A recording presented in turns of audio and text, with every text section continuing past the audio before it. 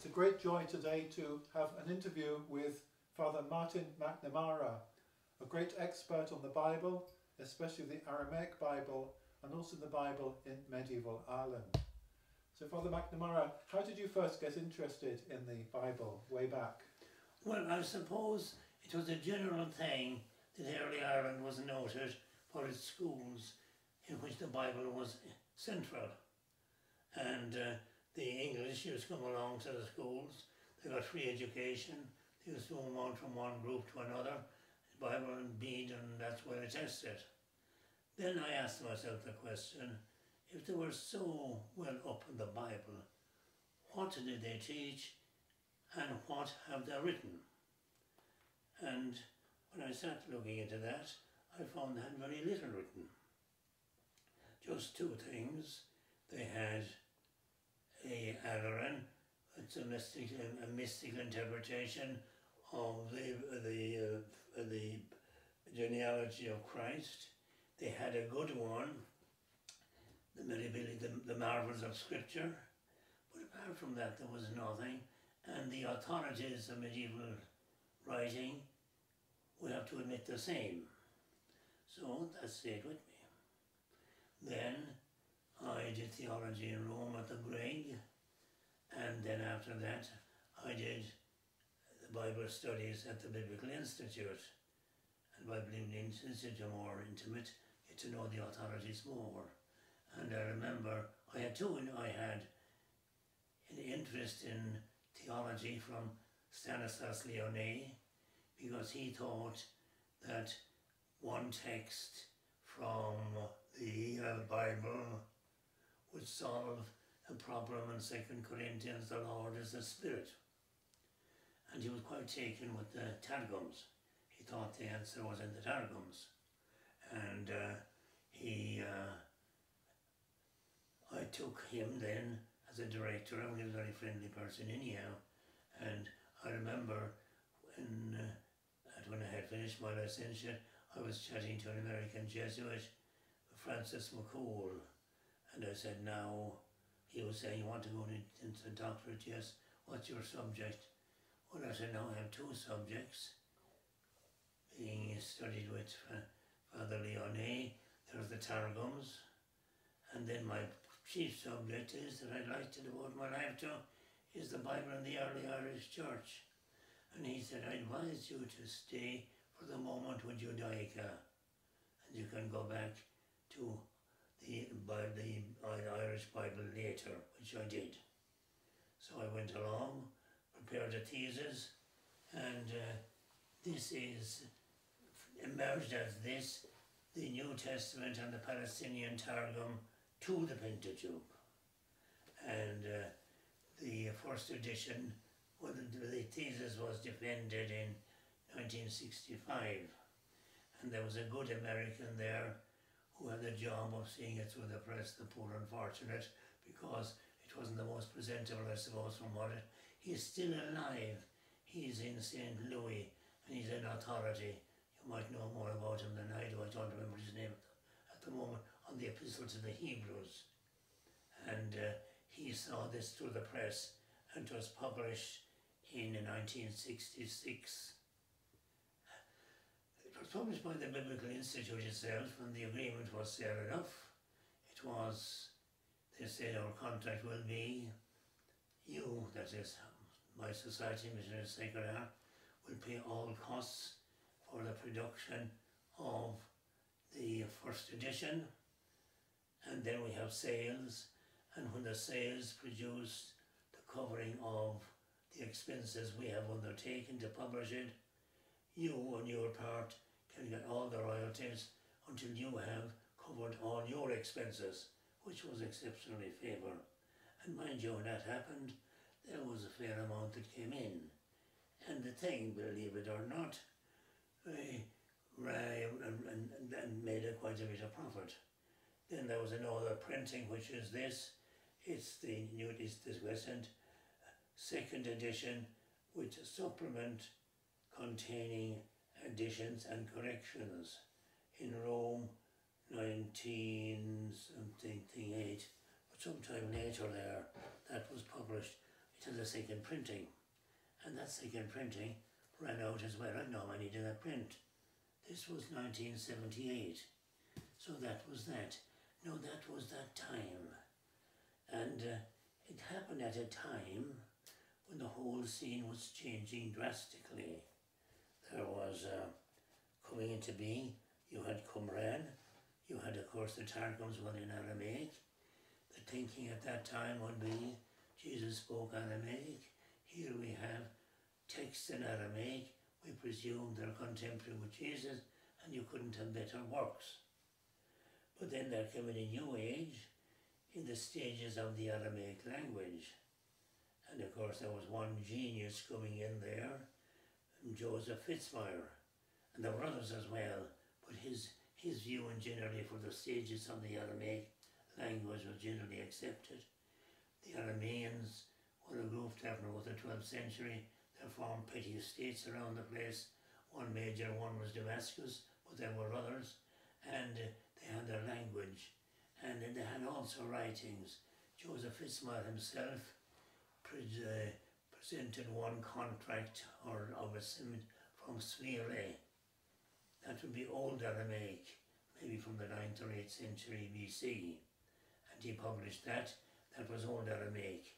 Then of course Aramaic developed, and in due time it went into Middle Aramaic, and you had the Aramaic of the Book of Daniel and the Book of Ezra, and then you had the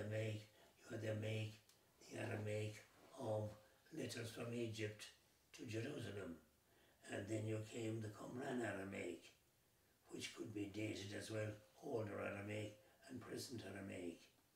But from that it was quite clear that the Aramaic of the Targums was not the Aramaic of the 1st century. And by later dating, you had of course Christian Palestinian Aramaic as well, written in Syriac script, and there's the Aramaic of Onkelos, might conceivably, the Targum of Onkelos, the official Jewish Aramaic, that might be the language of the 1st century. It wouldn't be much use for paraphrase, but the Aramaic of the Palestinian Targums is Palestinian Jewish Aramaic, which is quite distinct in certain items from Qumran Aramaic, maybe 3rd or 4th century. So that's the first thing there. Then that would say the Targums are less relevant. And there's an interesting episode, though Sean Frayne was present at the defence of the thesis. A big man that was studying the text in question, the Lord is the Spirit, was Father Plum. I think he had written a big book in German on the subject, and he was listening to it, and he had called for a cheer at my thesis that the problem was now solved. And it so happened to about 5:15, and the bells, the Angelus bells in Rome were ringing, and he said, problem is solved, and even the Angelus bells are out and proclaiming it. Well, there was never any attention whatever paid to that, because the text in question was taken from a late Targum.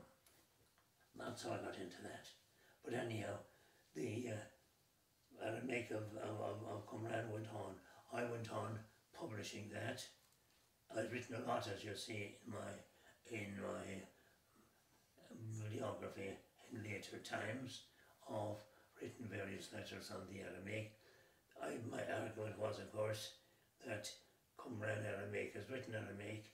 There's also a spoken language which need not be necessarily represented by the written Aramaic.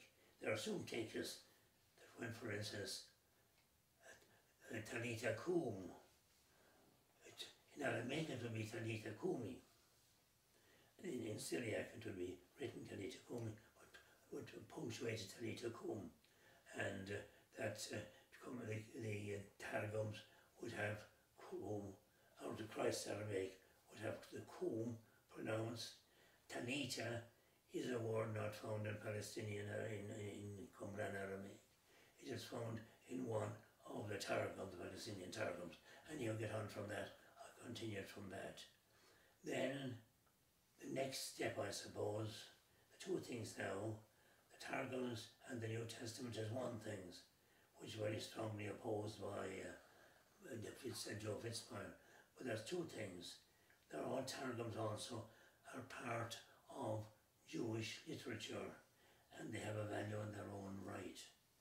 And the next thing, possibly the next thing, was that I'd like to get them published. Not all of them. I'd like to get Genesis anyhow, because I have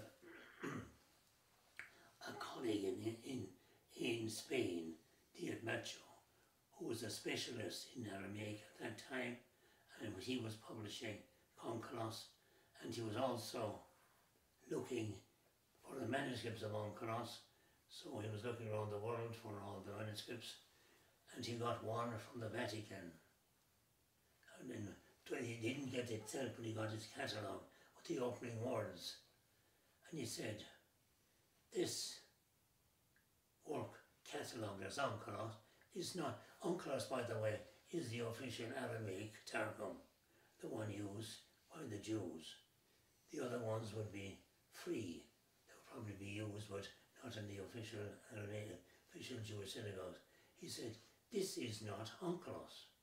And these opening words, as far as I can see, are the opening words of another Targum we know, which is the Palestinian Targum.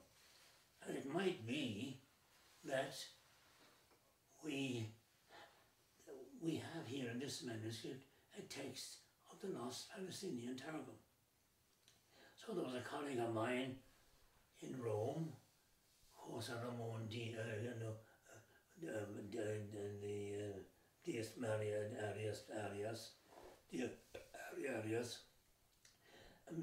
Macho asked him, would you ever go to the Vatican and to get a photograph of this manuscript, which he did.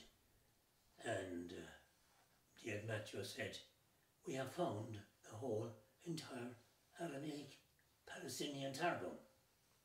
And it was in a collection of the pious house, Pia Domus Neophitorum, the pious house of the Neophiti.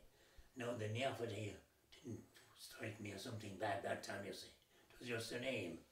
The Neophiti would be the name given to converts from Judaism to Christianity in Rome, and they had a house for their own safety, I suppose. But this was number one in that collection. So it came under Targum Neophiti.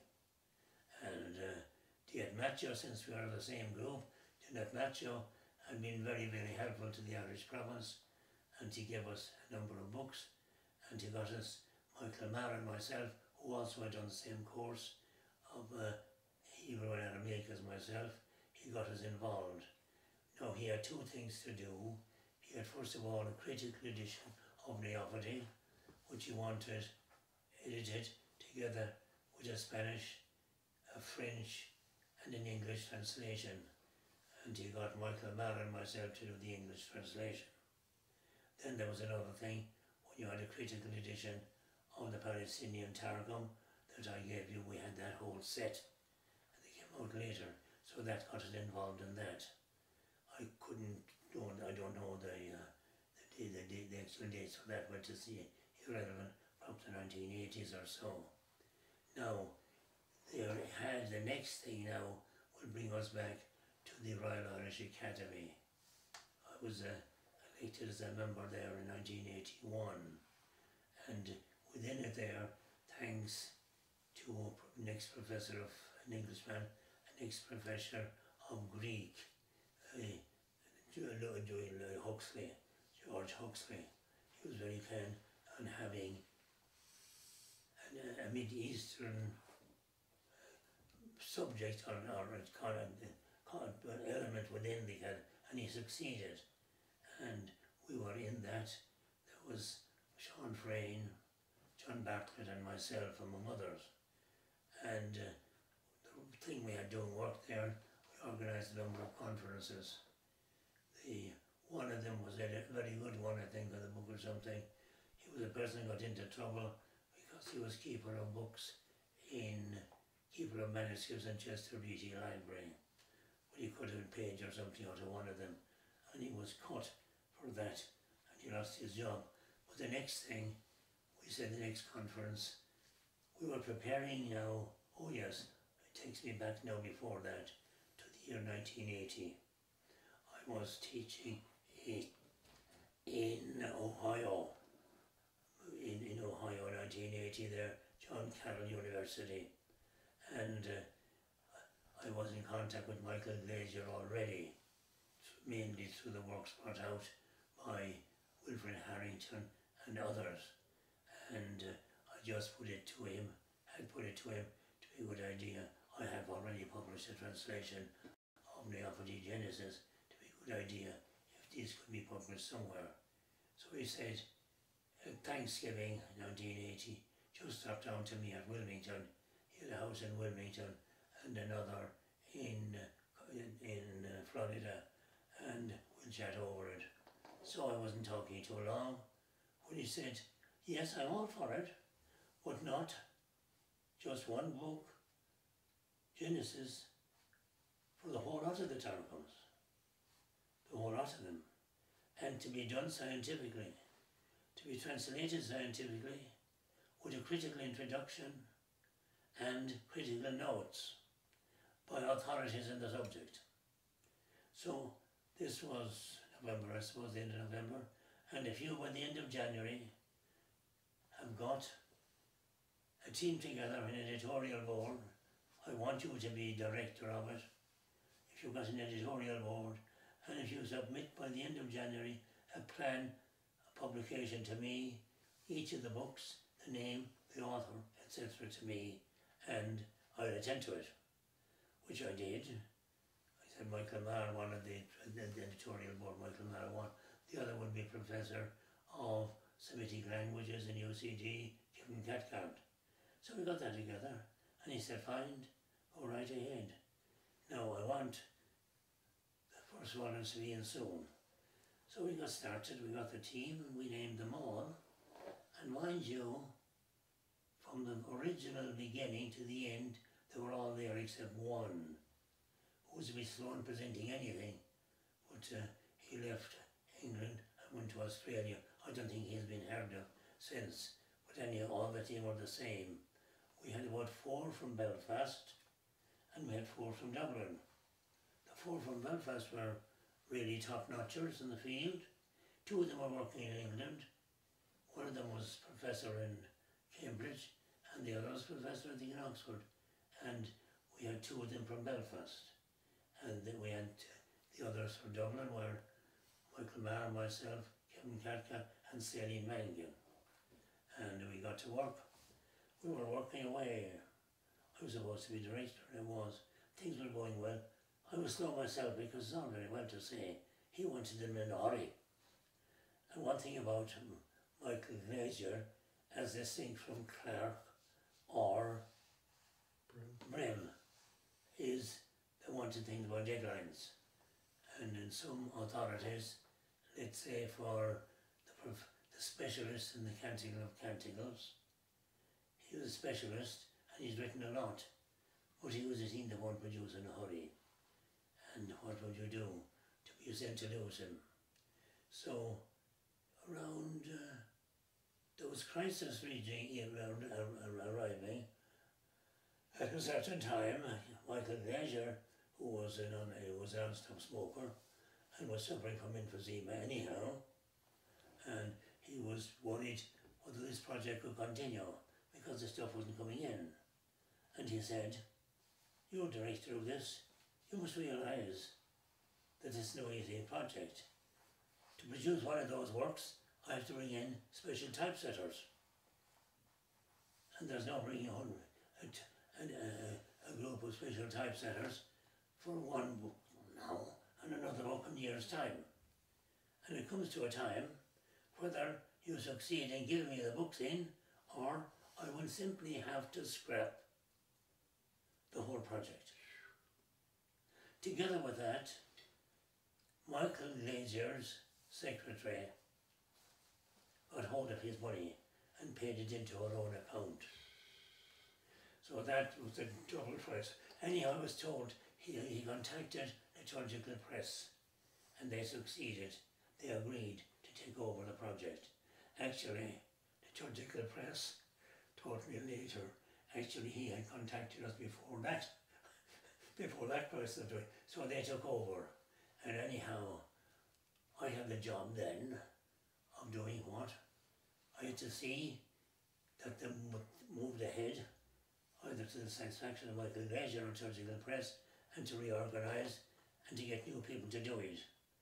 And I was fortunate to get the man from Durham, Robert Hayward. He helped me out with neophyty and other things. And I brought another one in, Clark, who was already a big man. He already came in. So that got things going. And although it was supposed to be finished in 1990 or so, it wasn't finished with the Canticle of Canticles, which is an excellent work, on about 2009.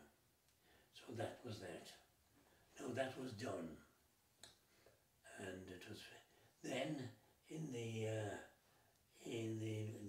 going back to the academy, we had this meeting and we planned a conference on the Aramaic Bible and the Aramaic Bible and its background, Targums in their historical setting, and edited by Dr. Beatty and McNamara. Beatty was one of those editors from Belfast. So we had that, and what we had there in that was, there weren't too many there, but they're all committed people, including Ernest Clark. And we had three things. I remember at the end of it saying that I'm happy for three things. First, that we would have this conference at all. Secondly, that we have an idea of going ahead. Thirdly, that we have agreed to found a society of Targumic studies. And Ernest Clark was elected as the first thing. His job would be to try to get it linked to some other group. He had tried to get it linked to the Old Testament Society one time, but no good. So he asked him, "Well, try again." He tried again and he succeeded. And we had the first meeting of the Targum Society, I think in 1995. That was that. It went on from there. Now that's the Targums. And I don't know, when that was done, I don't think that I did any major thing on the Targums apart from that. And then your book Targum and Testament was republished later on, wasn't it? Oh, the Targum and Testament I didn't bring in. Targum and Testament I have it outside in my other room. And Targum and Testament was published by a group based in Shannon. And I got a copy of my work from Shannon. It had to come into the Republic of Ireland, pass through customs. I think I had to be taxing it. But that was the only thing on Targums that was available. And that was published, I don't know what year was it published now. And we have it here somewhere. 72, I think, was it? Hmm? 72? 72. Yeah. Was it as early as that? And then there was a reprint much later. Yes, 72, that's fine. Yeah. So it was the only thing there was on it. And it was considered good. It was early. It was first of all introduction to the Targums, and then you had introduction to each individual Targum. Now, at a given time, Eerdmans in America, the city there, we have 3 or 4 different publishing houses. They contacted me, "We are prepared to give a new edition of your Targum and Testament," because, or a reprint I think they wanted, of Targum and Testament. I said, "A reprint, no. Things have advanced too much to reprint it. I'll bring out a new edition." And I'm a slow worker. They kept printing me on. I finally printed the new edition, Targum and Testament Revisited. I was most unfortunate in my delay. because it's a very good work. I mean, but there was another one there. You see, one thing I knew from Kalamazoo and the meetings of the International Targum Society of meeting the specialists in the field, and one was Flusser. He's Iowa, he's professor there. I think that's his name. And he and another one who has written a lot on the Targums and the New Testament, that his name is now, he'd be an Englishman, they produced a new book called simply Targum. It came a little after mine, and but actually it overshadowed mine because his name, and also it was much more practical because he had together with his specialist in the Targum and New Testament, and it's a good book. But that's that, and the two of them are going. There aren't too many copies, I think. I get a yearly account, but there are not too much copies of Targum and Testament Revisited that are sold. But it's still going. Still going. And that's about the Targum. Then I finished. I was asked to go to Kalamazoo. I was going to Kalamazoo was the medieval conference of Kalamazoo at Kalamazoo. One time I presented with a little badge saying there is a place called Kalamazoo, as if nobody ever heard of it. So it's a huge conference. There might be 12,000 there. It's the medieval conference of Kalamazoo that makes yearly in the University of Northwest Michigan after the schools have finished. So I went there. Another person who helped a lot, this would be for Kalamazoo, would be under Latin studies, would be Dennis Brearley, who was professor of Greek in Ottawa and very keen on Hiberno Latin studies, and he had edited one of the texts of one of the grammars of an Irish writer. But he also was there, and then he realised that in Kalamazoo it was hard to get in for a slot unless you have a society behind you. So he said the best thing is to found a society for Hiberno Latin Studies, which he did. And we were going there for a number of years. But I gave it up. I think he got sick later and died, but he did tremendous work for Hiberno Latin Studies in Kalamazoo. There is an Irish society, for medieval studies in America, and they have a slot in Kalamazoo. And in 1994, 2004 or something, I was asked to give what they call a Farrell lecture on the Bible and the Apocrypha in Ireland, which I did. No, it is 1910, I think, 2010, I think, the Farrell lecture, which I gave. It was a long one, and there are 4 parts of it, and they are all published. In this, when they came around here, they published each of these parts as a special one here in my collected essays. In the collected essays is 2015, I think. But anyhow, after that, I was approached, well, maybe 2009 or so, Oxford University Press, they'd like if I could compose a Targumic dictionary, a Targumic bibliography. I did my best. I thought twice, been coming back from Kalamazoo when I do it, but I came again. I said I'll try, so I did it. And one of the things was, and very little of yourself in it.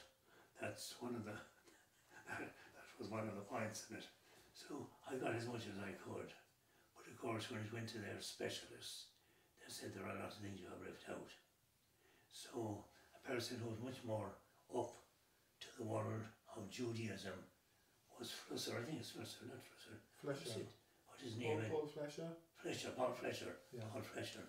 I contacted him, and with Paul Flesher brought it up to date. That was 2010. I said that was my end with any contact with Targums. After that, I was totally involved. I've been a good bit before, but I learned Latin studies. And what was your first publication about the Bible in medieval Ireland in Latin? Medieval Ireland in Latin. Well, the first publication in my Bible in Ireland in Latin was a paper which I consider a book in 1973. That is Psalter Text and Psalter Study in the Medieval Irish Church. And then you developed that into a book, didn't you? I had a lot of writing, and most of my concentration then was on the Psalms and Irish tradition, because fortunately, you see, the manuscripts of the Bible in Ireland are few, and the few that are there are dependent on their connection with the liturgy. And one of the things, of course, was the Psalter, and the next was the New Testament, the New Testament, the Gospels. But anyhow, I went through all that, and I presented it to the Academy. I wasn't a member of the Academy in '73, until only members could present papers. So Ludwig Nieler presented this on my behalf. So I did a pretty thorough review of the whole question in Bible. The title, the Scylla to it, was the Bible Text and Bible Study in the Medieval Irish Church, or the Irish Church. And I practically covered the whole thing there. And I wouldn't have changed very much now. Sometimes I'd see that this particular thing, this particular section, there's one famous manuscript of the Psalter. It is the Rouen Psalter, 10th century. And a lot of it is, it is a lovely thing. You see, they had great devotion both to the Vulgate text and the translation from the Hebrew, the Hebraic text. And they had all that illuminated Psalter, the Hebrew text on one side, and the Gallicanum text on the others, and both of them glossed. And the Hebrew text glossed with another book which I'm quite familiar, and another book that I'm quite familiar, that it is the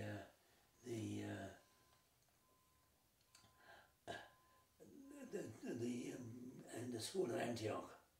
And one thing about the Psalter text in Ireland, it goes back to the 4th century. The very literal interpretation there. It goes back to the School of Antioch. You had the Alexandrian school with the origin, and with emphasis the allegorical interpretation. The School of Antioch objected to that, and they said the Bible is literature. You can't be jumping from a historical text to a Christological interpretation. And there was one there who wasn't a genius or anything like that, Theodore of Mopsuestia. He, at the age of 18, he wrote a commentary on the Psalter. No, it isn't that it's an epoch-breaking thing, but it's just for the accident of it brought into Ireland. That's in the East, he did it. In the West, at the same time, the Pelagianism was emerging, if not flourishing. And there was one strong, very literary man, that's Julian of Eclanum. Eclanum is a city or a place near Naples in the south of Italy. His father was a bishop, he was bishop there. His father was a bishop, and naturally was married. Julian himself was married, but contemporary with him, you had that, we won't call him fanatic, Augustine of Hippo, who was railing against married bishops. And he told, what kind of a bishop are you, jumping in and out of bed with your wife? That's nothing proper for a bishop. But anyhow, Julian of Eclanum remained there, and he was emerging there, of course, a thing which is modern today is, don't be all call this talk of men born in corruption. A baby is a baby, and they're not corrupt. And to be modern thinking as well. But he got into trouble over Pelagianism and the requirement of baptism and the necessity of grace. So he kept at that, and in 418 the church drew a line and they said, Julian, old friend, you sign this document denying Pelagianism or your association with it, the doctrine, or you quit your diocese. So he had to quit his diocese, and he went east. And he was a good friend of Theodore of Ostia, and he got his commentary in the Psalms, and he translated it into Latin. And of course it would be good classical Latin, because both Theodore and Julian was a classical writer, and he translated it into Latin. Now, we don't know what transmission that was, but it was transmitted anyhow, and there's very little that emerged. The only thing that emerged for the greater part is its association with Irish tradition, because it so happened that somebody made what was called an epitome of the thing, and that was being transmitted, and the epitome would have texts of Julian's real translation. It would have other texts that had little to do with Julian, but it was transmitted anyhow. And at a given time, it would appear that the epitome existed only in one manuscript, and the first part of that manuscript was lost at Psalm 16:11, and was replaced by a full text, a full translation of Julian's translation of Theodore.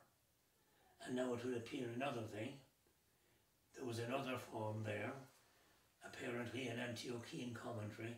Now the thing peculiar to Julian, you see, was that he admitted only 4 Psalms, 2, 8, 44 and 109 were direct prophecies of Christ.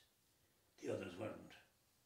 And there was another Antiochian tradition which is known only from another addition that was made to this thing.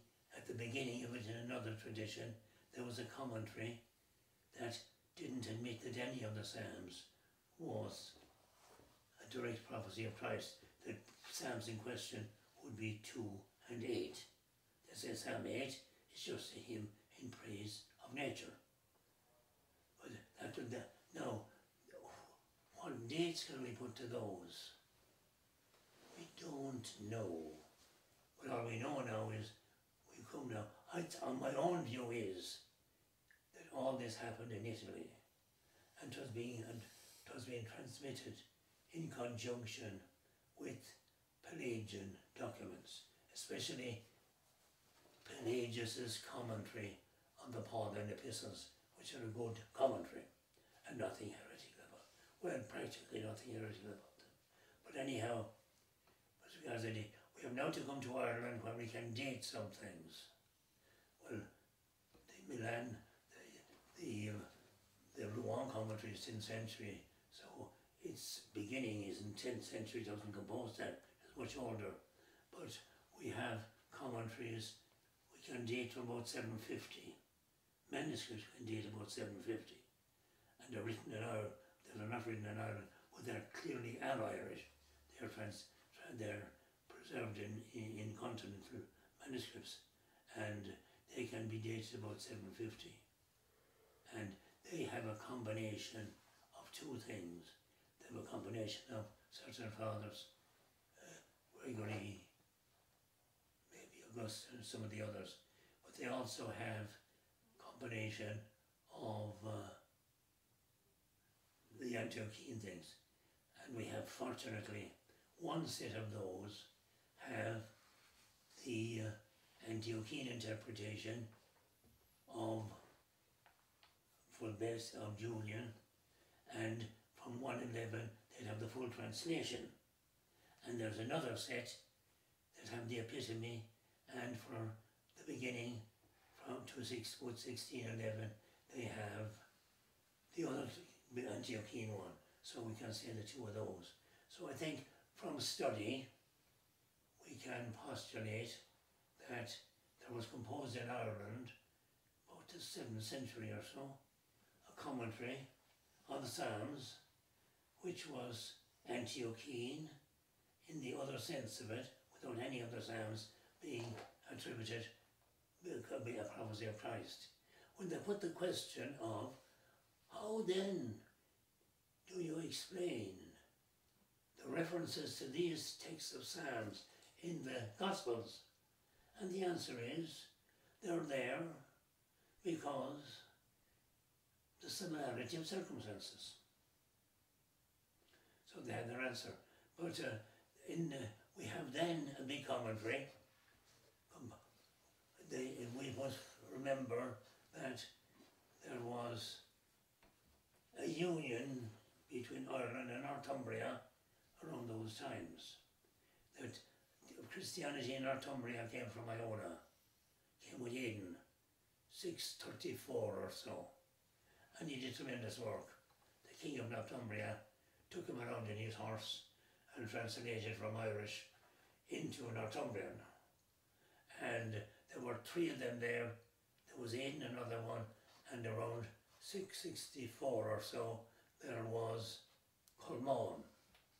Now things were changing because Pope Gregory around 600 or so, he had met English slaves in Rome, and he had made his famous statement, "Non Anglis et Angeli," they're not angels but angels.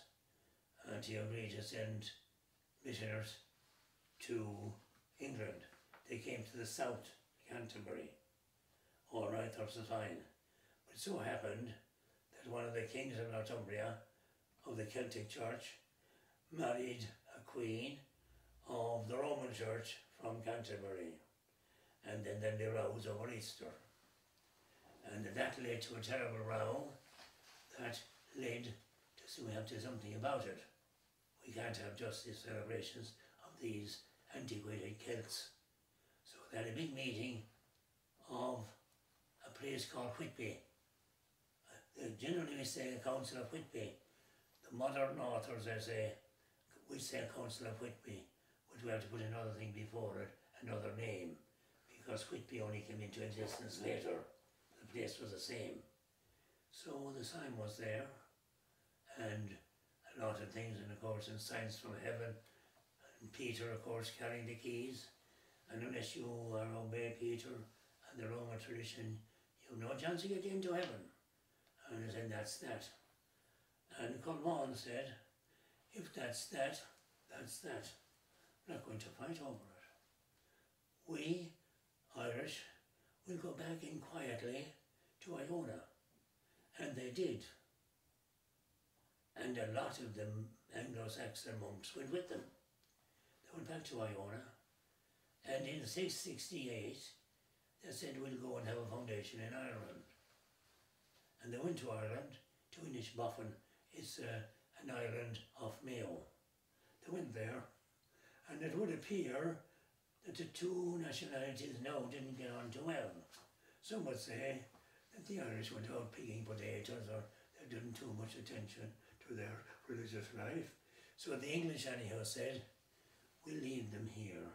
We'll go on the mainland and have our own foundation, which they did, in a place that was unnamed, I suppose, when they went there, but became named nothing, no racism involved, known as Mayo of the Saxons, Meona Saxon. And they went down and think that Meona Saxon. They were there from 668, I suppose, and they developed. And we know, just recently, for this work here, when I was doing this, it reminded me, it was Alcuin's time in 800, and I was reminded that the question there, you have no mention of the latest biography of Alcuin, B-O-L-L-O-U-G-H, Bullough, or what you, not Bullock, Bullough, and he has a huge book on it, and he has a lot on the dating, because all the letters of alcohol, and there are hundreds of them, are dated. They were dated by Dummler in the critical edition, maybe in the 19th century. But he has doubts about the dating of one. That's the death of somebody. And he, in his time, he's clear, he has 3 letters, or 2 letters, I think, not 2 or 3, to the monks of Wiona Saxon. And in that he says, "Sure, I meet you so often when your monks come here to York." Northumbria now had passed to York. They're successors of Northumbria. So he's there, and then apparently this Anglo-Saxon community in Wiona Saxon, all the Saxons, had direct communications with York. They also had a bishop, presumably a bishop consecrated by the Bishop or Archbishop of York. And that was that. And so anyhow, that's getting back.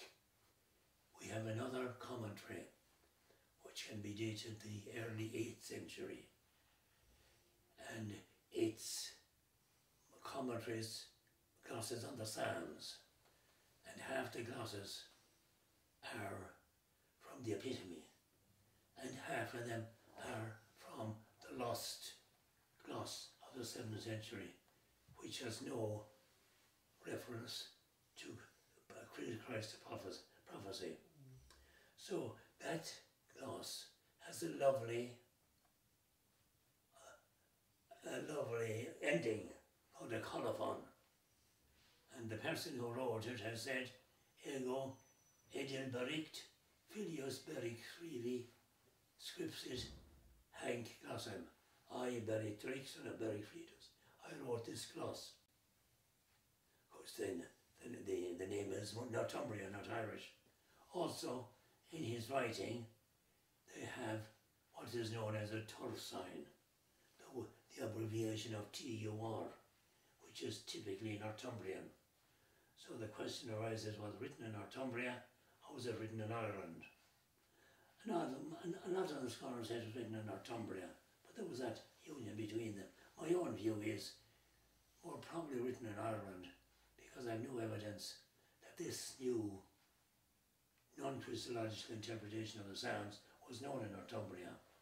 And anyhow, since there was so much between Ireland and Northumbria at that time, it could be this scholar came across.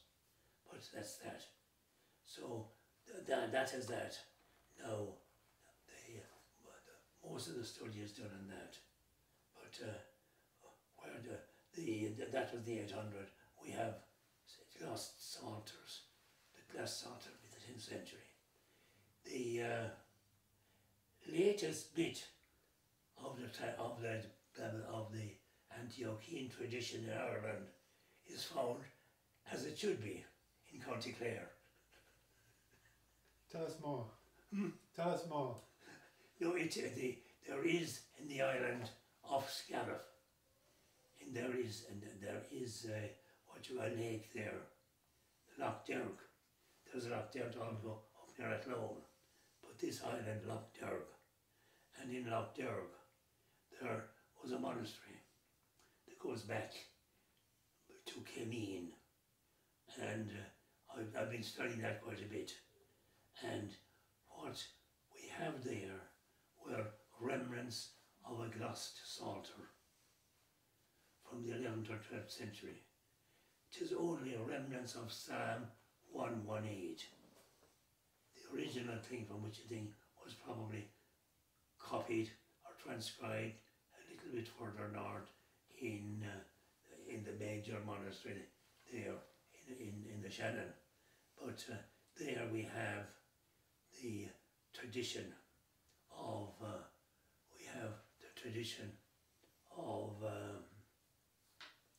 the Psalms. They still have emphasis on the literal translation, and they have some of the epitome. And there we have the latest text of the epitome.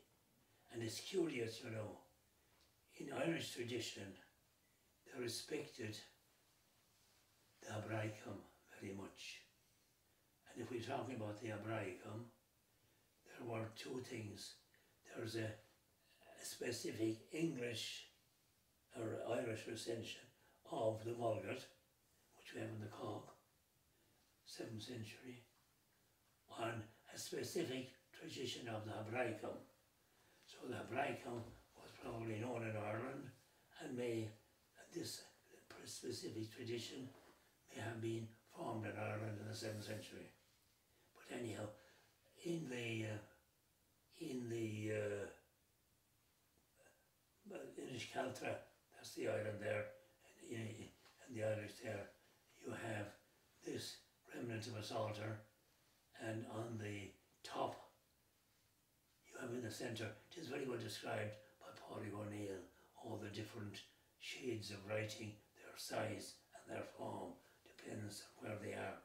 But in the centre you have the biggest text, that's the Vulgate in the centre of it, glossed to the left and to the right and between the lines. And on the top margin you have the Hebraicum, corresponding to the Vulgate of the text. But of course you couldn't have the full Hebraicum on the top margin. So all they give you a lot of the times is the first letter of a Hebraicum word. So that's that. Now, I've written an article on that. I mentioned it there, I think, one of my forthcoming things in the other Clare, written an article on that. A very nice article, but it's on that document. It's headed or subheaded from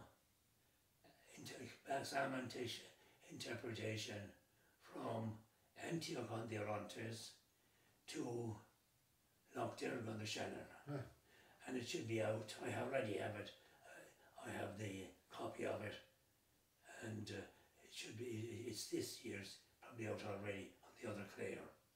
That's about that part of that. And then you also published a collection of essays, including one by Bernard Bischoff, which was very significant. Do you want to say well, about the beginning, actually, I had. Now it's interesting that the great scholar of some people who dismiss him of being antiquated, John Ryan, he has a big book on Irish monasticism, and in Rome, probably my second year in biblical studies, we had there, John Ryan was at the Gregorian. He was going regularly there, not any so often. He was giving talks there on Irish monasticism. So I took occasion of the meeting to put the question I put to myself, if there was all that talk about the Bible in Ireland, what have we got to show for it? Mm-hmm. And just curious, this would be about, I finished my second year, my second year of the biblical would be 1956.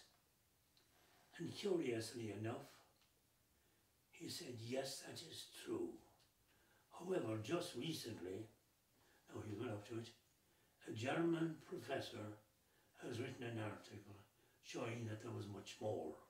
That was my first contact with Bernard Bischoff. Mm.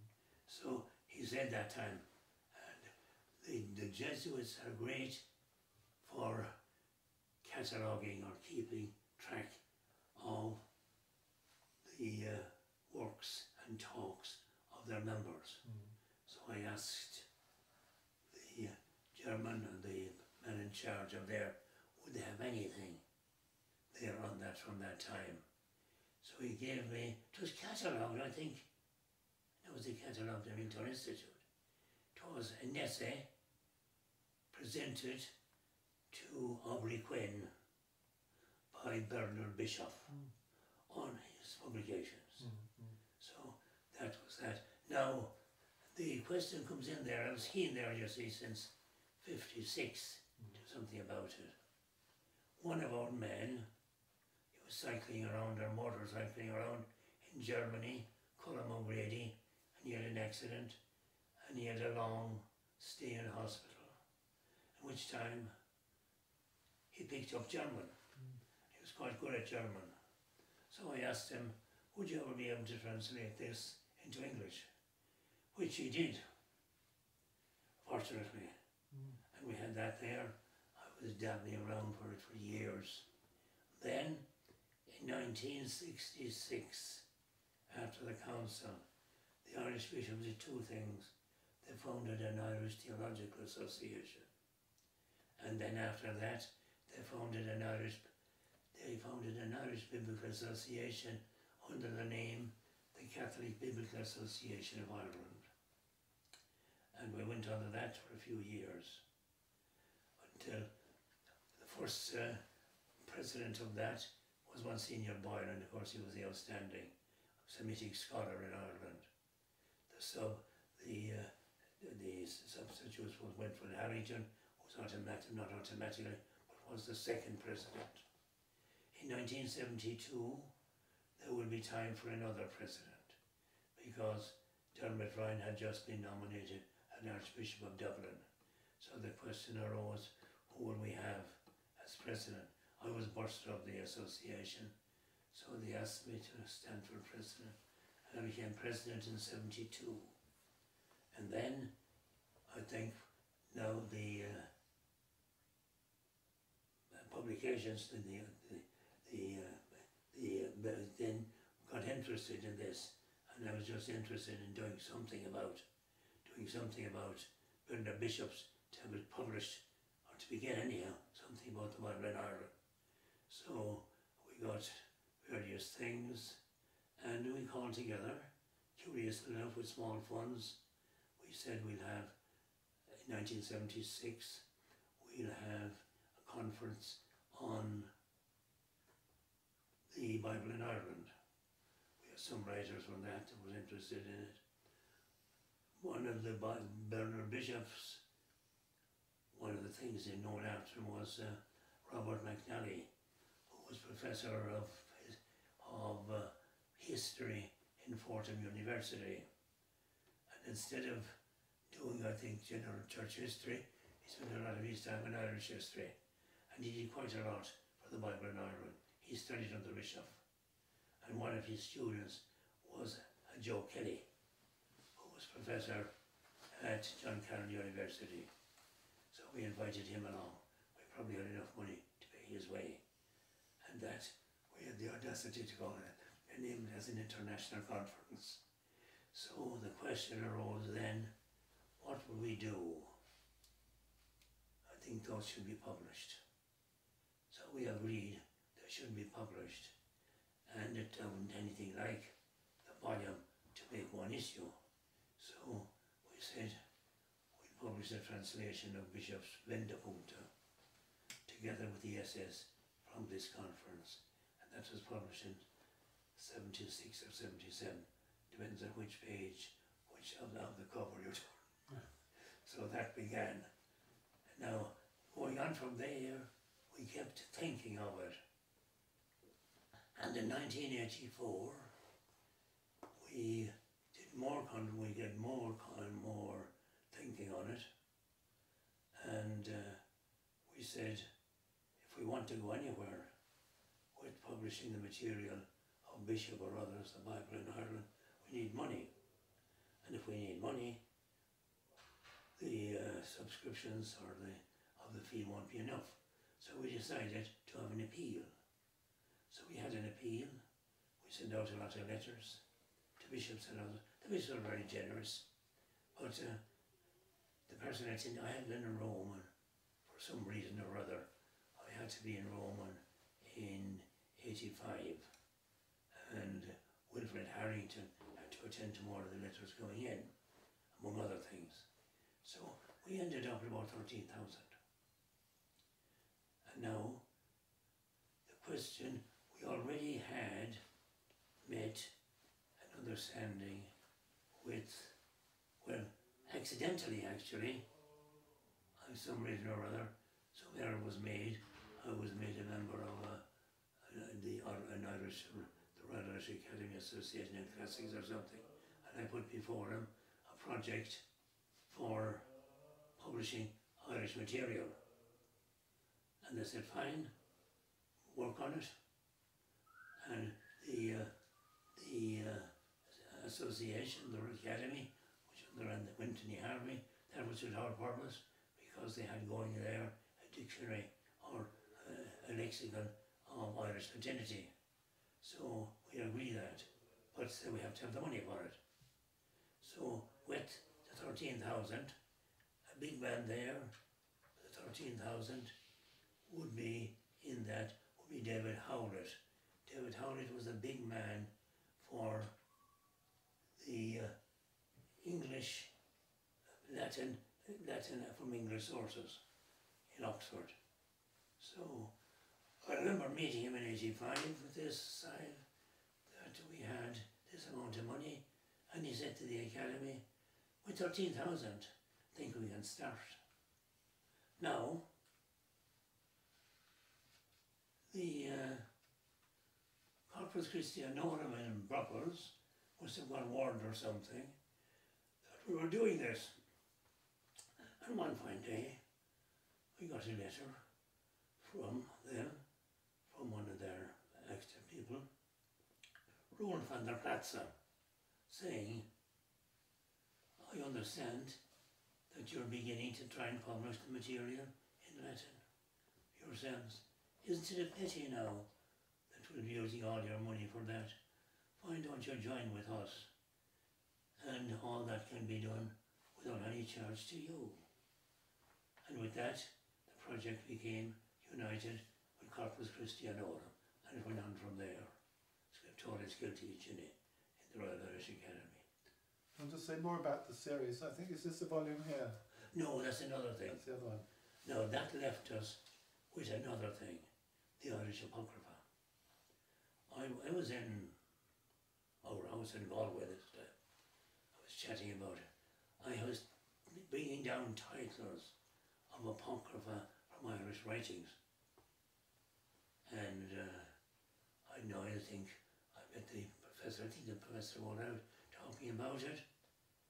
I think it's Gerard McKeown, as far as I know, he doesn't remember saying to me, said, why don't you write that up and make them more than titles? Make a description of all and make a book out of it. These were retellings of the biblical story, and sometimes with... They are, the Apocrypha is a text relating to a biblical person, but not in the canon. And it can be... And these were largely New Testament? About all the New Testament. Yeah. Actually, there's very little Old Testament in Irish things. The very big one, of course, you have a very big one in Irish language, which is being edited. It's all edited, other thing, and it is what's the name of it now? Most of it is being published in this series. It might be out now because the last series of this, it hasn't come to me yet. It's Katrina Doherty from UCC.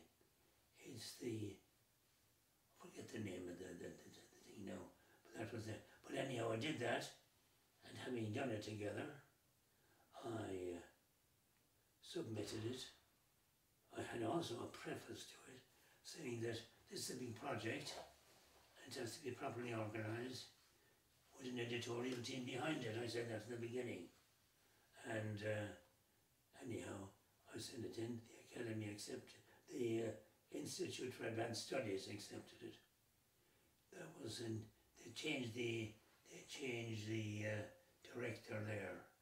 There was just a new director coming in, Brino Queeve, who was terribly interested in this. And he was not only interested in this, the one before him, would let my text go through, but not Brino Queeve. He was really lying and corrected here and added there. He was terribly interested in it, and it finally got published in 1985, wasn't it that thing?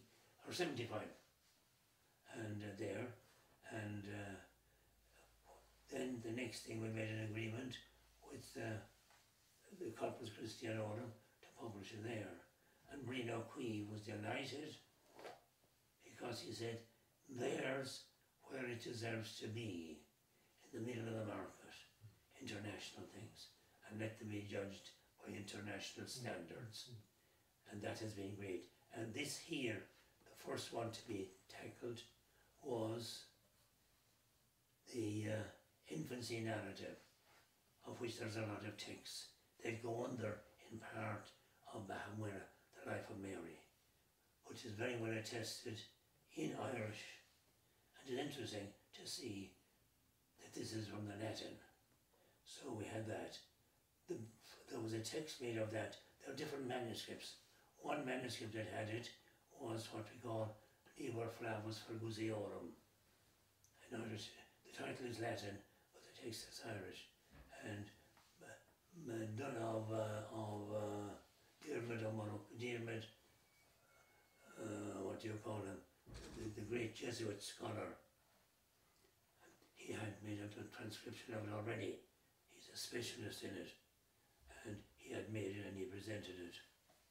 And then we had a team of specialists. Paulico Phoenix was on it. Took a long time to begin, and we had some failures. But finally, we got organised. And then you also did the Irish Biblical Apocrypha with Moira Herbert as well. Oh, that was later. That was later. That was late. Well, of course, a gift there was, Moira is excellent, a specialist in all Irish, and has a tremendous facility to translate. That's a much later work.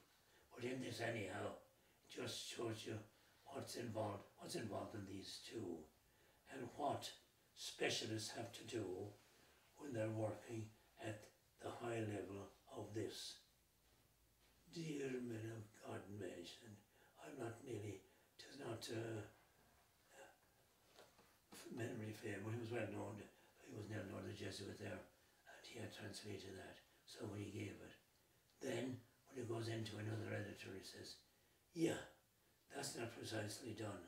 And of course, when Ireland too, we had in this, you had in France and Paris at the Sorbonne, you had a specialist in that. That's Pierre-Yves something, and he was there. Now, just shows you the importance of specialists, and it begins Jacob mock something, Govan alone. James, the son of things, he was educated with her, and Pierre-Yves said, that's not a translation at all, proper translation. That should be James, the son of something else, just he wrote this. So, and it went there, Paulico Phoenix made his thing, and when it went into a hand of another one, they said, this isn't critically done at all. So, there, when you go into that, you have the specialists in the thing, they have to face other specialists who have no scruple, and it was finally produced. But the value of this thing, and it's an excellent production, because in the crowd there, it wasn't just a new thing, this, you see. They began, I contacted them about 86, I think they were only founded in 86, in Lausanne. And they were just founded as a small thing for the European evangelical group, Paris and Lausanne. And they were there. They were very, very good and very helpful. But when it came to actual text going through it, that I did a lot of notes for that text. And particularly John Daniel Kesley, he's professor at Lausanne. And he was telling me, he was terribly well of course in it, and extremely interested in it. And he was delighted with the result, because it's any amount of things like that. You see, there are certain things you have, the number of innocents killed gives the 119 or it is, corresponding to the lakes, a lot of things coming like that. And of course, with regard to the Magi, we think that we think of three magi. Irish tradition were quite clear that the three magi is only just a thing. He said the magi came, there weren't three, there was a whole band of them. And then in order to put the two together, and the three leading men in that were those with Melchior and St. Johanna. So that's that. But that was the first volume. There were two parts to it. And there was so much in it that there was a second volume necessary for the infancy narratives.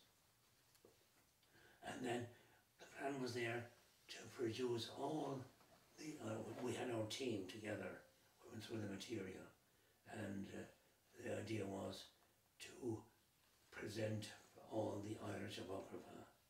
Now, when you're in this team, we presented all the texts that are in my book, The Irish Apocrypha in the Irish Church. They say, this is folklore, but it's not apocryphal. So there were a number of them put out that they weren't strictly apocryphal, by their definition of apocryphal. And their definition wasn't just arbitrary, but finally came down to things. Those in the infancy narratives, you have that, you have the Magi, and you have the other ones, two volume. Well, volume one but in two parts. The second part would be the public life of Jesus, was it? And that would be in three parts, so big. The first part was by a specialist in the field who had done a lot of work already, the ever new tongue.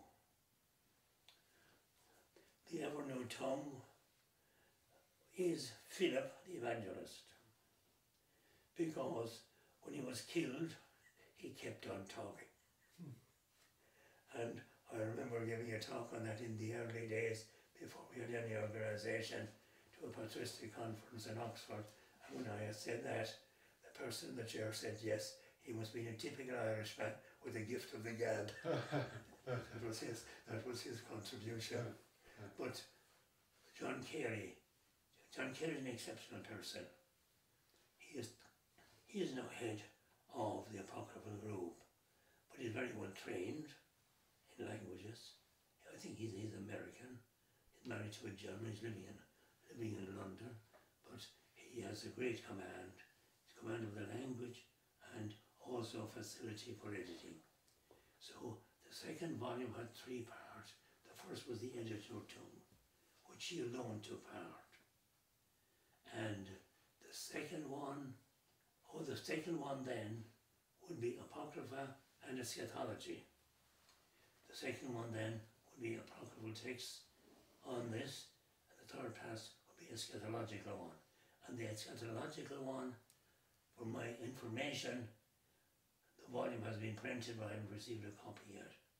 It would retain such things as the 15 signs before Doomsday, and a number of others. A lot of them are in Irish. And then the advantage of this organisation is it becomes worldwide. One person who's extremely learned in this field is Charles Wright in the University of Chicago, Illinois. And he has written a lot and proposed a lot. He's a specialist both in Anglo-Saxon Apocrypha and in Irish Apocrypha. And he has contributed quite a bit to this, so that Irish Apocrypha has become kind of an international thing. I thought it might be the most it might be the country with most apocryphal texts, would say, no, you didn't hear of the Slavs yet. There's an awful lot of them in Paleo-Slav, an awful lot of apocryphal more. But then again, you see those here, listening to them. When you go into the Apocrypha at this level, you have specialists there in, well, you have, of course, in Greek and Latin, that simple stuff. You have Coptic, you have Armenian, you have Ethiopian, and maybe others as well, Syriac, and you have specialists in those fields. And some of them will be specialists in all fields, but Little Ireland is far removed from that. One last question, where do we go from here? Well, one thing I say, where do I go from here? Well, there are two things that I find necessary. The Bible in Ireland with bishops thing, there are a lot of works that aren't clearly Irish, but they're being studied. That's another group are doing that. There are two things I think that need study in Ireland. That's the Latin literature in Ireland in the 13th century. And one of those is a Bible which is the entire Bible from the 13th century by the Dominicans. What's that you call it? What would you call the one? The Pandect. The Pandect. Well, the Pandect best known is that of Amiatinus, which is only 3.5 stone weight, I think. But in the 13th century, you had the Lateran Council, the Fourth Lateran Council.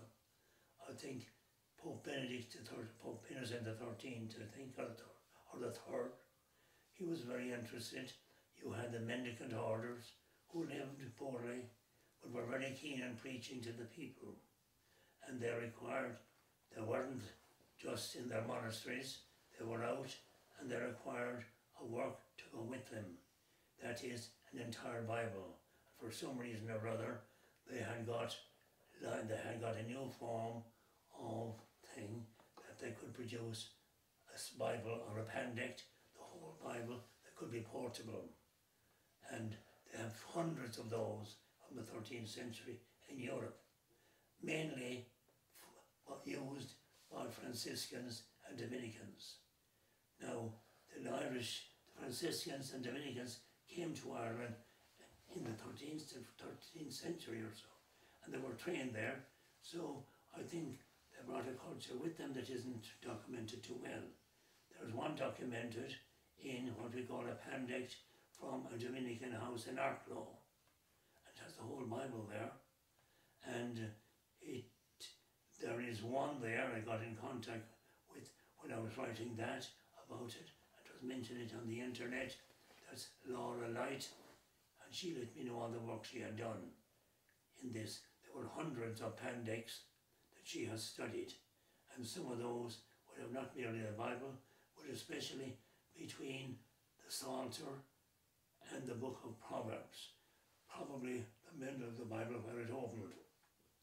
They could have mass texts, they could have breviaries, and but the one we have from it came, the Dominicans came to England, I think, before Benedict and before Benedict and before Dominic had died, and soon after that they came, and about 14 of them or so, to Ireland. And they came to Arklow in 1264, and sometime there from the 13th century we have this Pandect, which isn't properly studied. I came to it by chance. I was asked to write. There's a Hugh Houghton, who's a specialist in the Latin Bible in the University of Birmingham. He's collected a book for Oxford University Press of the handbook for the Latin Bible, and he asked me to do the Latin Bible in Ireland, which I could do quite a bit from the pre-Norman period, 1200, but I said a fast reference, put down what I could from 1300, only one thing, which was this Pandect, which I took up later. And it is a Pandect, but it has an awful lot of glosses. 13th century miniature writing, very hard to decipher. And it is only when I get somebody to decipher those that we can do more about it.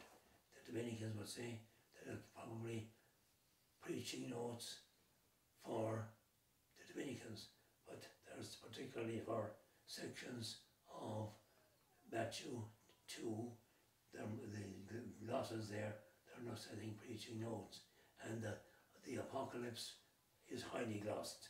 Well, there's lots of interesting, whatever they do, that had a special interest. That's item number 1. And item number 2 is another thing, and it is an important one.